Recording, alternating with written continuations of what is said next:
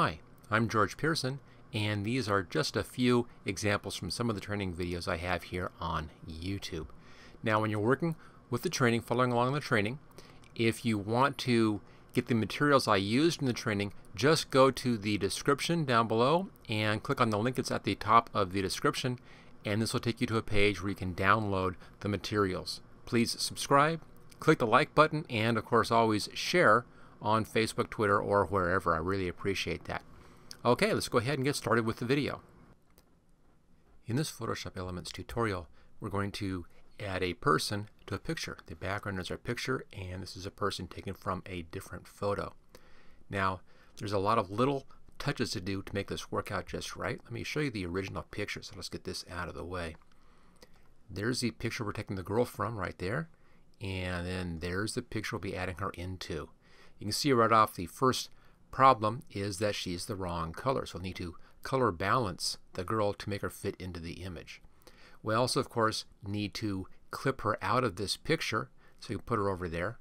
And there's a little touch-up back here. The back part of her hood is white. I don't really like that, so I fixed this section here and made that into fur, and I have some special tricks on doing that. So let's take a look and see how this whole thing is done. I'll be using this picture as the base picture, and we'll then just add this picture over into this. Easy to do. Just grab the background layer, drag it over, and drop it on. I can now get rid of that. There we go. Let's hide that one. Once you have it in here, you need to see if it's the right size or not, kind of get a rough position for that. I'm just going to increase our size here so you can see this better. Here we go, and we'll zoom in. There it is. The easiest way to do this, and what I normally do, is I'll go through and I'll do a real rough cutout, or in actuality I come in and I do a layer mask on that, and then that allows me to see how well it works. Now this little bit of hair right there, that is a problem. I'm just going to cut past that hair and just lose that little bit, and that'll clean the picture up a little bit. Let's go ahead and do this. I'll be using the standard lasso tool, and I'll just come out just a little ways like this, and just do a quick little lasso, and I'll just lop off that bit of hair right there, and then around the bottom, and then outside of the fur, on the back side of the hat, and back to the beginning. There's my basic selection. We can now go over here. There's the layer that the girl is on. I'm just type that in here. There we go, girl. And then click on the Add Layer Mask button. It takes that selection and makes it into a layer mask. Now it's pretty easy for us to visualize the size of that we want this on the image. So you can increase or decrease your size a little bit by using the control handles in here. And if you go to the corner and you get that double arrow diagonal, that allows you to change proportionally and everything will look just fine. If you pull on this side or this side, you're going to stretch or squish the picture. So always drag from the corners. Okay, I think this looks pretty good. The position is nice, actually fits in very nicely. I'll bring it back just a little ways. So we'll need to come in and clean up this layer mask to get rid of that. We'll then have to color balance the image so that she looks like she's actually part of this scene. We then need to add a orange highlight along this edge for light from the sun, and then I want to fix that bit back there. I have a special trick on how to do that you'll want to see. Okay, the easy part, let's go ahead and we'll clean this up. Now we already have this cut out, and I left a bit of space in there on purpose so I could do this. Go over to the layer mask, right click, and add mask to selection. That then just gives you that selection back again. Once you have that selection, we can then use our standard refine edge tool and clean that up. So select refine edge. There's a refine edge tool. Now right now I have mine set at 75. It's pretty large, but I think that's okay. Actually looks like it fits okay. So I'll leave that at 75. The default is 35. I have mine larger from my previous project I was working on. We'll leave all of these other settings alone, just leave everything as is, and we'll go right to using the refine edge.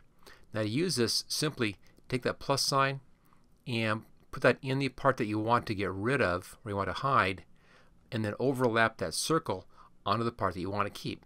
What this does is it tells Photoshop Elements where you want it to double check and try to find an edge. It's going to find edges that have a high contrast like this and a color contrast, and it'll do a real nice job on that. There'll be a bit of a problem up in here because the background is very close to the color of the hat, and it may have some problems on some of these dark against dark areas. It's going to do a great job over in here with the fur. Now down here is dark fur against dark fur. We'll see how that turns out. And then up here we'll go ahead and leave it. We'll have to manually fix that section. So as always, when you use the Refine Edge tool, you're going to have to come in and do some adjustment afterwards on the layer mask. Okay, I'm going to start right there, and I'll just pull this right along the edge, just like that, and let go. And where it's gone red, that's where the layer mask has come in. Notice it's spilled into her hat a little bit right there. We'll fix that. And let's now do the top part of the hat, and around the back side and the fur, and finish it off. Okay, if you missed a spot like that, just go ahead and hit those. It should catch those. If it doesn't, we can fix that when we're fixing the mask. Okay, pretty good. It kind of messed up here. That's all right. Now we want to take this and take it to a new layer with layer mask and choose OK. I did that on purpose so that we can always go back to our previous step if I want. This is step 1, this one's step 2. And as you can see here, there are some problems. It's a bit of a transparent through here. It didn't really clean that up. We can clean it up on the layer mask. There's that bit. We can clean that up. Not a big deal. Did a good job on the fur. That's fine. We'll take care of that manually later on. It's a little bit of a spill through over in here and up in there. But it's all fixable stuff. Now, if you look at the layer mask, the black is hiding the original image. The white is showing the original image. And where there are gray tones, or we're getting a transparency. So you want to use black to clean up the area we want to hide, and we want to use white to clean up the areas we want to fix. So we're using black and white paintbrush. There we are. Back to the paintbrush. Here's the paintbrush size. It's kind of small. Let's just increase that size a bit. I think 50. Maybe we'll come down to 25, 24. We'll do the edge first. I'm using a soft edge brush. The reason I'm going smaller is because with a soft edge brush, it's going to be a bit fuzzy on the edge. The smaller the pixel amount, the thinner that fuzzy edge is. Now it'll help us to blend in the edge here. So it'll need to be done in fairly close. So I'm just going to go ahead and dock this in place like that. And let's zoom in. We'll start on the hat. Is the easiest part here. And you want to be on the layer mask. Notice the light blue outline. Grab the paint tool. I want black. Mine's set at 24 pixels, soft edge. And I can now come in and just paint over the transparent areas, and we'll then fix those. I want to come in against the hat, but I don't want to take out too much of that. I want to keep it as much detail as I can on that edge. It'll go a little bit softer, but it should be fine. Okay, so that's the technique, and it's just a matter of going around and erasing out or hiding the parts where it didn't quite get caught properly by the Refine Edge. This is typical of the Refine Edge tool. I'm going to soften this up just a little bit here because it's a little bit too much detail in there. Again, this is a standard problem with the Refine Edge. It's never perfect. Well, I shouldn't say never. Sometimes I have seen it be perfect, but most of the time with the Refine Edge, you're going to have to come back and do a little bit of cleanup work on your image. But that's okay. It's easy to do, as you can see. Just zoom in and use black to hide and white to show. There we go. We'll fix that in just a minute. Just trying to get rid of the outside stuff and do the edge first. So I'm going to be doing the outside area with black paint first, and we'll then come in and do the inside area with white paint. Now to move the picture around, the easy way is to hold the space bar down. You can then just drag it around, let go, and you're back onto your paintbrush tool again. Looks like we're okay out there. Don't really see anything in here. That looks fine. It does a good job when there's enough contrast like this. There's a little bit in there. You can see a little bit of that in there where the refined edge was giving us a bit of a transparency, but that's okay. Okay, in there, that's where that hair was sticking out, so that solved that nicely. Now a little bit of a light edge on her figure here is okay because there is that bright light in the background anyway. Now it'll just appear to be part of that. So it's just a matter of going around and cleaning up the edge that was created by the Refine Mask or Refine Edge tool. Okay, that's the front side. Let's now just take a look at the back side, see what we have to deal with. There's the hair. Let me see what we've got here. There's a little bit in there. It's almost the same color actually on both pictures. That's just kind of lucky. Now that looks good. The hair looks good in there. That looks fine. Now this little bit there, I can get rid of that. There's that light bit that I didn't catch. I can get rid of that easily enough. Looks like we're okay out here. Some little spots in there on the edge of the fur. I'll just take those out. Now on this, I don't want to have that white bit, so I'm going to come in here and I'm just going to come in like that and just kind of erase this white. And again, we'll come in and we'll fix this with another technique that I've got, which is really interesting. You'll like it when you see it. Okay, looks pretty good. Let's just went a little too far there. There we go. All right, I think we have taken care of the outside. Let's now switch our colors. So white is a new foreground color, and let's just go along and take a look at the edge. Okay, right here, I think it's needs to be fixed. So come along that section in there.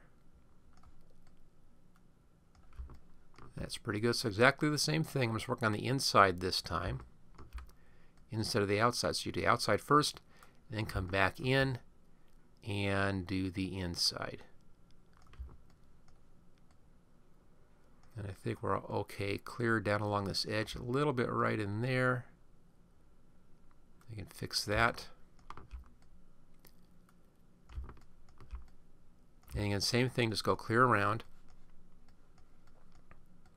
And look at the edge for transparencies. Now it gets kind of hard to see it sometimes. If you take out the background, hide the background, then it's real easy to see where your transparencies are. You know, our little problems. There's a little bit of darkening in there. So this is back on the black side. So we'll reverse to black. And let's just clean that little bit up out there. There we go. And just a little cleanup in there. That's fine. This is all transparent, so that will blend in nicely. It all looks good there. A little bit right in there. Now it's worth it to take the time to do a good job on the layer mask. Everything else in the image depends upon a good layer mask. This is what makes the whole thing work. Everything else is pretty straightforward, easy to do. This is the only part that you need to be careful about. Okay, I'm now seeing some transparency problems in here. So let's switch to white because we're inside of our image. And I'll come over those areas and bring that back in again. There we go. And it's just a matter of going back and forth and just cleaning up the edge where it needs to be cleaned up. A little easier to see now that we have that background out of the way. It's a little shadow right there. And back to black again. There we go. A little bit of shadowing in there. And I think we're just about there. Okay, let's check the back side again. Okay, now I can really see the problems in here. It was hard to see because it was dark on dark. And really wasn't going to be showing the picture anyway, but we might as well do a good job. And I'll clean around here, just a little bit of cleanup. That's okay. And a little bit of white right in there. You're still on the layer mask. And clean that bit up, and there we go. That's it. We're done. Okay, so now zoom out.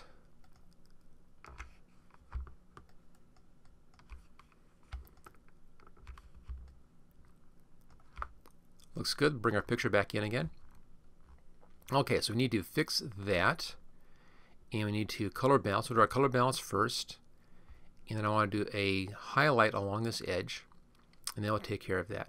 Color balance, we'll leave it at this size. That's fine. Now for the color balance, go over here to the image side. And then we're going to be doing an adjustment layer right here. And you'll want to use a photo filter. Clip this with the previous layer right there. Choose OK. And it's already pretty good, as you can see. At the top here, there are 3 warming filters, 85, LBA, and 81. Each one has a slightly different color to it. You can see the color right there. On this image, I happen to like the 85. This is a good close match to the orange that's in this area here, so I'll use the 85. Now it's a matter of coming in and adjusting the density of this. And for this picture, I want her to be a little bit on the darker side because it's kind of a dark picture, so she should be a little darker. That's fine. And then have nice orange showing in there. Now in preserve luminosity, this is going to keep the brights in there. See how it has kind of a fake look to it though? This looks more realistic if she's a bit darker because again, it's a dark scene. So that works out fine. So that brings our color in. Okay, close that down. Now if I hide that, there it is before the color correction. Here it is with a color correction. You see how that really blends her into the picture now that she is the right color. So I say, okay, that's the right orange. She's colored orange. Background's orange. That all makes sense. Okay, now we want to have an orange layer or line right along in here. We'll then blend that in to the image. Let's do a new layer up here. There we go. Come down to our colors and let's choose an orange, something right in here. I want a bit of an orange, not too yellow on that, kind of out there. That's pretty good. So it's taken right off of the sun, so that actually matches our colors exactly. And choose OK. Back to our paintbrush. Leave it at the soft brush, and let's bring the size up so we can see that brush. See, there's the brush size. That's pretty good. So I just want just the edge. And I'm now going to paint right along that edge, just like that, just right along the edge. There we go. That's all you need to do. Now it looks awful, of course, so let's fix this. Come down here to the layer mask, hold the Alt key down and drag that up to that new layer. That then puts the layer mask onto that and clips that to her figure so it's not spilling onto the background any longer. We now need to blend this into her image. We'll use that with the blending modes up here. Come down to overlay, and that just blends that in like that. So you have different options here. You have overlay, darken, multiply. These different things will do different things for you. Soft light is not too bad. Hard light is just awful. Vivid light. Most of the time, on most things, you'll find that the overlay or the soft light works the best to give you that highlighting. I kind of like the soft light up here. It's actually not too bad. Or the overlay. Overlay is a bit brighter, as you can see. I'm going to soften this up a little bit, soften the edge up a little bit. So we'll come over here to the image side and filter, blur, and Gaussian blur. Let me bring this way down to the bottom. And with this I can kind of blur that orange line out a little bit. There we are beginning to go. So I'm just making kind of fuzzy in there, and that then softens up that edge and looks much more naturalistic. So there we go. There's the nice blurred edge on that. Now if it's too much for you, you can always come in and adjust the opacity as well take out or bring back in the effect using the opacity. I'm going to leave it just a little bit stronger like that. It kind of lights up the face, which is nice. So there we go. There's that edge. The last thing to do now is to fix this section back here on her jacket. And I'll do that back on the jacket layer right here. I'll do a new layer above that because I want to have this layer underneath the photo filter. There we go. And we're going to be using a special brush and some clone stamp tool stuff. So we'll first zoom in this area. Now we're going to be using the clone stamp tool in here to clone in some of this fur and then a special trick I have to give us that feathery stuff at the edges in here. So new layer. Now I want to have this layer not linked in as we have it here, not clipped into this image. So let's take this layer and pull it above the photo filter, right click and release clipping mask. There we are. So right there. We can now clone from this layer up to this layer. Kind of a fun trick. So come down here and we're still on our clone stamp tool. That's good. Alt key, let's just grab something right there and then up to this layer, and I can then clone in some of that stuff. So it's a matter of just going back and forth and cloning that in. Now we're seeing a little bit of a coloration shift in there, and that's because we brought the mask in down below. So I'm going to grab from this picture and up to here, and that doesn't have that particular problem. Okay, so that brought in some of that. We got a bit of this back up here again. That's fine. We'll just erase that back out again. Let's hide that. Back up to our new layer up here. Now I want to put in some new lines in here, and this is a special trick. We'll do another new layer. There we go. Reset the colors back to their default colors, and we're going to be changing the brush. Now if you scroll way down on the standard brush set, way down below here, there are some grass brushes. There we go. It says 134. Now it has some randomness put into this as well. And let's just switch over here to the paintbrush tool. There we go. Double click, that sets that in. And if we paint this in, see how it has just kind of randomness in there? But it has those nice lines at the end. Don't worry about that color. We'll fix that in just a minute here. And just come in, just kind of paint in a little bit with this tool. And that gets back our kind of furry edge. I need to fix this a little bit down here. So it's changed to the eraser tool. I have mine set about 100 pixels, soft edge, that's fine. I'm just going to erase the bottom parts here. So just have just those top parts sticking up. And now we need to fix the color of that. Our color is all wrong. So again, we're still on our layer. Now I'm going to come down here. This is going to be the clone stamp layer. And this is the grass brush layer. So it's easy to see which one is which. We used our clone stamp down there to get this stuff fixed, and this is our grass brush to get that stuff up there. Let's now fix the coloration of this. Go up to the Enhance menu, Adjust Color, Hue Saturation. There we go.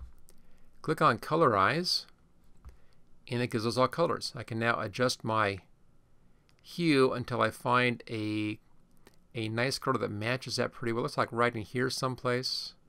There's all different colors in there. One kind of just an orangey thing that's a pretty good match right in there.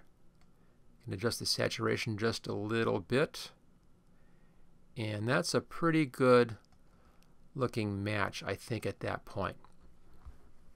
Okay, last little bit now is just to darken that down a bit in here to blend that in better, and we'll use the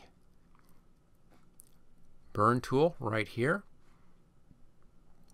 Bring up the brush size a bit. I just want to hit some of those areas that are white in there and just darken that down a little bit. Looks pretty good. Last little bit in here to fix this is going to be a little more clone stamp. And we'll come back down here to the original. I'm going to grab just a little bit right over here and make sure we're on the right area. There we go. And then switch to the clone stamp tool. And make sure we're on the right brush as well, of course. Soft brush. 100's pretty good. No, 100's too big. I went to 200. Okay, 59 in there. 50s is fine. So again, we're on the original image down here. I'll grab a little bit, Alt and click right there. Let's now hide that layer up to the grass brush layer, and just a little bit of this to help blend in that edge. And there we go. This is our nice little fake fur edge up in there. Now when we zoom out, you'll see how nice that looks. It just blends right into the picture in there. Okay, see how we did? I'll grab this and float this out here and pull it down a little bit to get the whole picture in there. And there we go. There's the whole picture. Now you may want to tweak a little bit on this. You bring the brightness down just a touch if you don't like it being that bright, or even soften it up here a little bit. Leave it in the face, I think. And I'm going to do a slight adjustment on that. It's a little bit too harsh still. Let's do a couple of tweaks. I want a little tweak in here. And let's just pull this over so we can see that. And see our tools and our layers. So that's our top layer up here. I'm just going to tone this part in there down. I think that's a bit too much. So I'll come up here onto the layer, on the layer mask for that. And we'll come back to our colors, black and paintbrush, to change that back over to regular brush again. Zoom back up. Let's do a soft brush 27 to begin with, 45. Maybe I'll go much larger here. Maybe about 150 or so, I think. Always works if you just type it in. Yep, that's good. Okay, so I'm working on the layer mask. I'm just going to come in here and kind of knock that edge back a little bit. So I'm just adjusting our layer mask so that the orange isn't going to be quite as far into the hat. And I think that's all that needs. And then let's take a look at the edge down here. It's a little bit harsh in there. And that's our grass brush layer. So let's just soften that up a little bit with just a little bit of a Gaussian blur. And that should fix everything. So filter, blur, Gaussian blur. Obviously too much. Take it clear onto the bottom. See, there's that grass effect right there. And I'm just going to slowly ease this up until it just softens it up just a little bit. That's pretty good. Kind of matches it down here now, so that softens up that edge. I think that's an improvement. It's a little harsh in here. We'll take care of this in a different way, different manner. This is on the original image here, so I can't use my Gaussian blur to blur the whole picture down.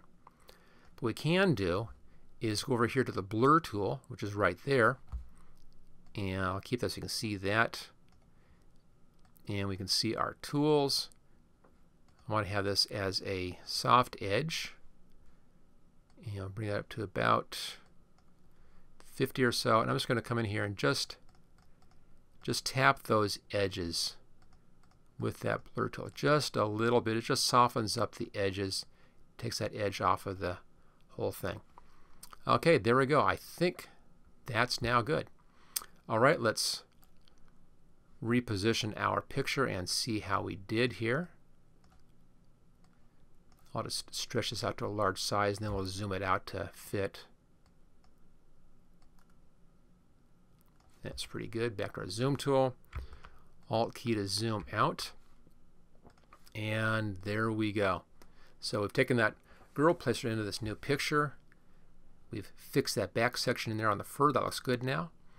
give it a nice glow along her face, took a bit off of the hat, and brought her into the picture. She now matches this picture. So there you go. That's how to take a person from one picture and add them into another picture. As you can see, it's really mostly about doing a careful layer mask so you get that clip in there nicely, and then matching your colors and values. Thank you for watching this special Photoshop photography project video.